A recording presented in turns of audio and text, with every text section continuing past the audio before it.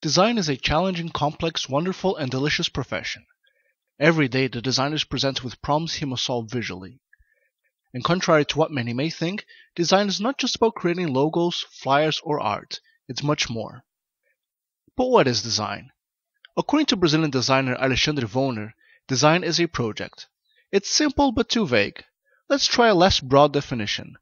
According to Paul Rolfe and Yanir Wan and their paper entitled A Proposal for Formal Definition of the Design Concept, design is a specification of an object manifested by an agent intended to accomplish goals in a particular environment using a set of primitive components satisfying a set of requirements subject to constraints. I know it seems complex to understand, so I offer a simple explanation. Design is a way to communicate an idea or concept using design processes, elements, and principles. Of course, this brings more questions. What is a design process, element, or principle? Let's take it easy, because by the end of this class it should be easier to understand. What isn't design? It's funny how this question seems slightly easier to answer. Many people start learning design with preconceived ideas of what designers do and end up being disappointed when they realize how much theory there is behind design. So let's make it clear what design is not. Design is not about knowing how to use software such as Photoshop, Illustrator, Blender, GIMP, or Windows Paint. To learn design, you don't have to draw like Leonardo da Vinci, paint like Rembrandt, or sculpt like Michelangelo. Designers don't necessarily spend ridiculous amounts of hours in front of a computer, and ideally, he'll only use the computer for the final stages of his work. Believe me when I say there are many designers that don't use a computer at all, except to scan and reproduce work they've created. If you create a logo for some company without going through a process beforehand, it means you haven't done design. Design must have a meaning, and it must communicate something. Cake design and hair design aren't design in the real sense of the word, because it isn't communicating anything. There's no project, there's no reason. Design must communicate a message. If it doesn't, it's art. Which brings us to the next question. Is design art? The most straightforward answer is no, but allow me to expand on the subject. Art must be interpreted, design should not be. But what does this mean? When you see a painting, it will provoke an emotion, a feeling, or an image. A painting that gives me the sense of anxiety may give you an impression of bliss. Every person interprets art as they see fit, but design has to be interpreted by the same way by everyone. It doesn't mean design can't be art. Of course it can. There are many design projects that have their own space in museums, because they are indeed true masterpieces. But above all, they have a function that is understood and not interpreted. Art is beauty and design is aesthetics, and further on I'll explain the difference between them both. What's the difference between design, graphic design, product design, web design, and so on? Well, design has several branches. The most popular ones are graphic design, product design, and web design. There's also fashion design, interface design, game design, motion design, and so on. In simple terms, a graphic designer will create printed graphics, such as logos, posters, flyers, folders, etc. A product designer will create physical elements such as chairs, tables, electronics, and so on. And web designers work with digital design, creating websites, online banners, and anything related to online image.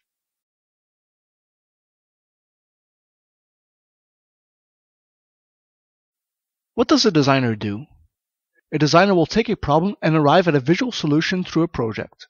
A simple example. A company wants to change their perceived image as it's currently focused on a 30-plus-year-old audience, and they want to tackle a younger audience, let's say 16 to 29 years old. The designer will be in charge of changing the way the company communicates with their audience, updating their brand to reflect this new position. The designer will devise, set up, create the concept, develop, elaborate, and specify the solution for a problem. He will take a problem, research why it exists, work on alternatives to solve it, create prototypes, develop these ideas, test it with a sample of the target audience, and finalize it for delivery. The designer has to have a thirst for knowledge. He has to know how to study and hunt for information. Design is a multidisciplinary profession. Many times you'll have to become your client or become his target audience to be able to see the problem through another angle. Besides, it is vital to be always updated, and even though the basics of design never change, there are always new developments emerging in the market, and you need to stay on top of them. Must the designer know how to draw? As I mentioned before, you don't have to draw like a modern-day Leonardo da Vinci, but it's necessary to be able to transmit a concept using a pen and paper. My drawing is far from perfect, but it's decent enough to be able to sketch ideas in my mind. I won't focus on teaching how to draw, as there are many websites out there that cover the basics. Another way of getting used to the act of sketching with confidence is to practice it constantly. Always walk around with a notebook or sketch pad and a pencil, and whenever you have some spare time, draw. Draw anything. Items on your desks, ideas, existing logos, anything goes. Besides, being able to sketch out ideas really makes the creation process easier. Drawing a new alternative for a logo is much faster on paper than it is on a computer, for example. So what is design? With everything we've learned here, it makes it easier to understand what is design. Design is the communication of a message using form, lines, colors, and textures. This message must solve a problem, and for that the designer must create a project. And what is this project? I'll explain that in the following classes. Let's have an example of what a designer can do. How can a designer help a restaurant chain? He can project the logo or visual identity of the restaurant, take care of the visual communications of the menu. He can do the interior design so the user experience is consistent in all of the restaurants, and so on. Design may be a complex profession, but it's not too hard to understand what it is.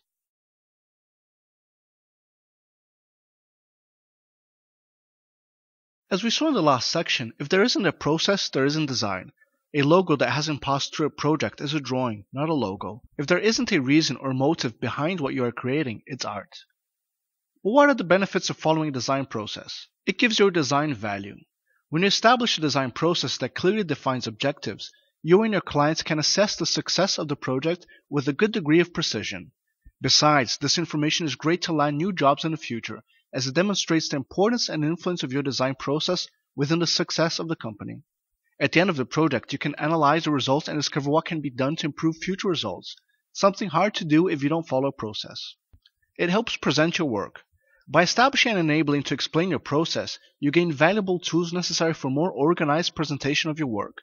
Just by having a process, you are automatically enabled to justify the reasons behind your choices in the final project. As clients usually don't have any idea what designers have to go through or the level of difficulty involved, having a process gives context to your choices and explains how these choices reach the final objective. A classic example is when a client is presented with a logo and asks for a change in color. Most of the times, this decision is based merely on personal taste. When the designer has a clear objective and a well-defined process to reach it, the color will naturally be chosen based on these, and the change requested by your clients can deviate your design from its final objective. By understanding your motivation and process, you will be less likely to ask for these superfluous changes. It keeps you organized and productive. How many times have you sat in front of a blank screen without the faintest clue on how to start a design? By having a design process, as long as it doesn't limit you too much, it will give you a starting point. Your design process should help you establish a context into where the design will be inserted. And although this may be what puts some designers off, it will also be the elements to define the success of your design. It establishes credibility and creates value. You see this every day, but you haven't noticed it. And this is how great design companies justify their expensive price tags. The process and implicit results are what attract their clients. And with time and fine-tuning, soon enough it is also what will put you ahead of your other fellow designers. Design processes. There's substantial amount of disagreement between designers on how to produce design. Some authors argue that there are many ways of describing design processes and discuss two basic and fundamentally different ways, both of which have several names. The prevailing view has been called the rational model, or the reason-centric perspective. The alternative view has been called the action-centric model, or action-centric perspective. The rational model. The rational model is what many universities and courses focus on, as the methodology is more solid and comprehensible. Developed by Herbert A. Simon and expanded by Paul and Brights in their book Engineering Design Systematic Approach, this model posits that 1. Designers attempt to optimize the design candidate for known constraints and objectives. 2. The design process is plan-driven. 3. The design process is understood in terms of discrete sequence of stages. This model is based on a rationalist philosophy, according to which design is informed by research and knowledge in a predictable and controlled manner. Technical rationality is at the center of this process. Let's see an example of the stages in the rational model. Design pre-production includes a briefing, information analysis, research, problem specification, problem solution, and presenting design solutions. Design during production includes the development of the solution and field tests. Post-production, solution implementation, evaluation, and completion. Redesign that can be done before, during, or after production. As this is just an introductory course, I won't expand too much on how the rational process works, and I'll leave it for a future, more in-depth course. The action-centric model. It is pretty much the opposite of the rational model. It posits that 1. Designers use creativity and emotion to generate design candidates. 2. The design process is improvised. 3. No universal sequence of stages is apparent. Analysis, design, and implementation are contemporary and inextricably linked. This model is based on empiricist philosophy and amethodical development. Just like the rational model, the process relies on research and knowledge, but in this case, knowledge and research are brought to the process through the designer's better judgment and good sense. The designer's experience and professional judgment are more important than rational technicality. For being less intuitive than the rational model and rely heavily on professional experience, this process should be avoided by students and novice designers.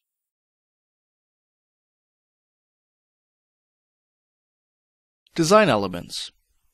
In graphic design, there are several key visual elements that will enable you to communicate your message clearly. There are some disagreements regarding the exact number of basic visual elements in design that can reach from 4 to 10. But the exact number doesn't matter.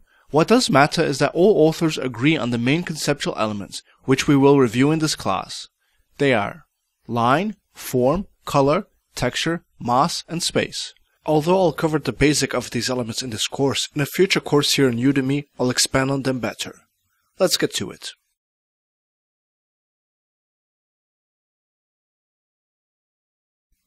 Line. The line can be short, long, straight, curvy, solid, dashed, thick, or thin. It can be horizontal, vertical, diagonal, or even invade the third dimension. Lines can be used to divide different sections on the design, or as it creates a sense of movement, it directs the user to look in a specific direction. And depending on the line style, this movement can be simple or more complex. A line with several curves will direct the user's eye around. A dashed line can create small pauses in the way we follow it. Form is the second most used element in design. Any form is nothing more than several lines combined in different directions and with specific sizes that create a new element. These can be circles, squares, rectangles, or any abstract objects. Minimalist design quite often uses simple form such as circles and squares in their design. And a form doesn't have to be obvious. A block of justified text can easily be seen as a rectangle. Just like lines, forms can also be associated in our mind with different senses. Circles are associated with nature and movement, while squares and triangles can be seen as a more basic structurally sound design. Color. Color is one of the most important elements in design and can be found everywhere. Even white and black can be considered color. It can be subtle or flashy, can evoke anger, serenity, and even hunger. The amazing thing about color is that you don't have to consciously realize what emotion the color is evoking, but your brain subconsciously does. Studies show that people living in a mostly red environment suffer from higher blood pressure and faster heartbeats than people living in mostly blue environments. This can lead us to conclude that color is indeed vital for the success of a great design. Color can also create contrast, draw attention, give a feeling of depth, emphasize, and change the way we relate to an object. Color theory is a large subject in design, one that we will review better in a future course. Texture. Don't be fooled, texture isn't only for print. The term refers to the characteristics of a surface that can be tactile as well as visual. Textures can be related with the context in which it is inserted, complementing or strengthening a message. Textures with big elements are usually more aggressive, while textures with a finer grain tend to be more delicate. In most cases, texture acts as a secondary agent, giving support to the main image and reinforcing the visual concept of the design. If badly used, texture can confuse our eyes by adding unnecessary noise to the composition. Mass. Mass is a physical or visually observable size. Size can be relative. A golf ball can be small compared to a golf course, but enormous compared to an atom, and that changes our perception in design. An outdoor ad can seem much larger if text and pictures are used sparingly. The same way a business card can appear to be heavier if it has too many visual details. This is mass in action. Long text with good line height spacing can be easier to read as it will seem to have light mass, and a phrase written with big, thick letters can draw a bigger impact as it will seem heavier, and it will also be more notable than lighter elements. Space. Recently, white space has played an important paper in modern design, and it gives out a lighter feeling and helps direct your eyes to the more important elements. Let's take Google's homepage as an example. There's a lot of white space, and our eyes easily get fixated on what really is important on the page, the search function. Besides, space is also important in minimalism, as it praises the less is more idea. The lack of white space, or just space, can also give out the aspect of being unorganized or excessive weight in a visual project, creating confusion and losing the main message. White space doesn't necessarily have to be white colored, but a space without any visual elements that will grab and hold our attention.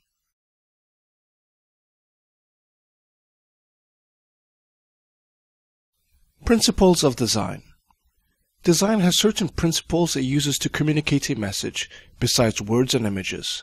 How we use these principles in our design will affect the structure and readability of the message we are trying to communicate. All these design principles can be applied to any project, and how they are used will determine the efficiency of the design and how attractive it is. There's no one right way to apply any of these principles. In this course, we will only graze the surface of what these principles are and what they do.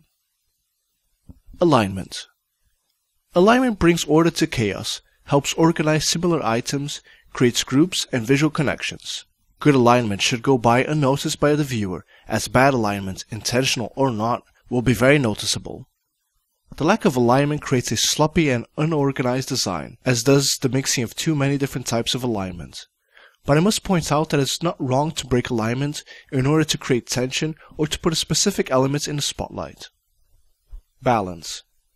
It is important to balance the occasional chocolate with a healthy meal, and balance in design is equally important. In most cases, we feel more comfortable with balanced layouts where graphics don't overpower the text and the page doesn't seem like it's leaning to one side. As we learned in the past class, all elements have a mass, and it is the designer's job to know how to balance the elements on a page. Contrast. Have you ever noticed that in the professional basketball game, all players seem to be about the same size? But if you stand a regular-sized person next to one of these players, you'll notice that they are much taller on average than most of us. This is contrast. In design, big and small elements, black text on white foreground, squares and circles can create contrast. Contrast occurs when two or more elements are different from one another, and the bigger the difference, the bigger the contrast. The most important tip is to make this contrast obvious. Only a slight contrast that is still noticeable can seem like a mistake by the designer. We use contrast in design to emphasize what is most important or to direct the user's eye. But beware, it is possible to overdo contrast. Too much use of contrast will overwhelm the user with emphasized elements. Proximity. When an observer sees several elements on a page, his brain will automatically try and associate a connection between them. The designer can use this in his advantage, arranging objects in groups to help him create a meaning, better disseminating the message. This is called proximity. Proximity creates a link between elements on a page. Objects near each other suggest some type of relationship, and the further apart they are, the more it suggests difference. A good example of this we can find in a text. Phrases in the same paragraph mean they follow the same line of thought, and a change in paragraph symbolizes the changing of the subject. Repetition. Also called consistency, this principle helps maintain order throughout a project. Note how in most of these presentations there is always a main title at the beginning of a subject, the same title again, shown above the screen in a light gray color, and the text is always the same color, height and length on all videos. This is repetition. You can also see it in magazines. Note how the layout repeats itself, following a certain pattern. Some pages have the same number of columns. The position of the pictures may also be the same, and certain elements are always present, like where the page numbers are shown. Repeating graphic elements helps maintain a consistent experience in your design.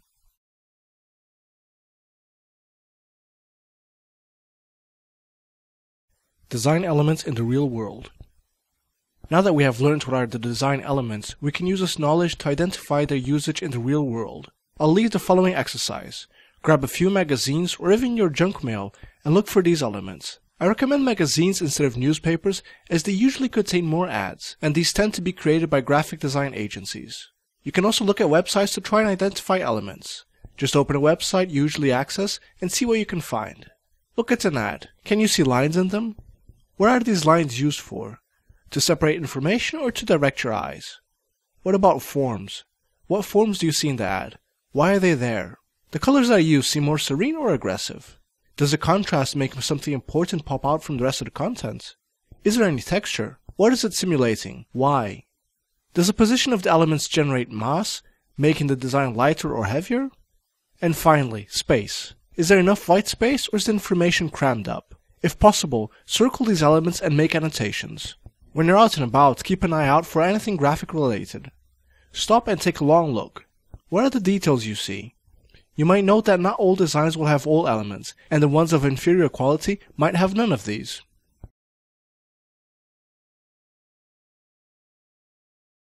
Design principles in the real world. In this exercise, we will keep an eye out for design principles: alignment, balance, contrast, proximity, and repetition. As in the last exercise, try and grab a hold of a magazine, newspaper, junk mail, or just open up a few of your usual websites. See if you can find these principles apply to what you're looking at.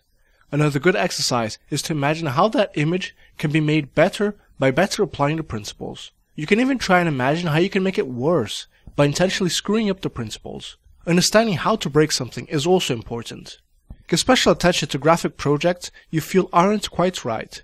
Why do they seem odd? Is it because some principles are not being applied correctly? Ignoring the actual wording of a design project can also help you understand what makes it different from the rest.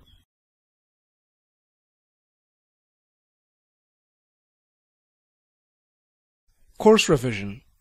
As we approach the ending of Introduction to Design course, let's just quickly review some of the things we learned. Design can be explained to be a way to communicate an idea or concept using design processes, elements, and principles. A designer will be presented with a problem he must solve visually, and he must do so following a design process. If there isn't a visual solution, there isn't design. There are several types of design processes, the most notable ones being the rational model and the action-centric model. The rational model is ideal for beginner designers as the process is better documented. The 6 basic elements in design are line, form, color, texture, mass, and space. There are 5 basic principles of design: alignment, balance, contrast, proximity, and repetition. I hope that this course has made it easier to understand more about what truly is design. Once again, I must disclose that I've only scratched the surface of the design basics, and I will tackle them in a more in-depth course in the future. I would very much appreciate that if you enjoy this course and it has been useful for you, you could rate it on Udemy. Please don't hesitate to leave any questions you might have using the Udemy interface. Your question might be also relevant to other users. Thank you for watching, and I'll see you again soon.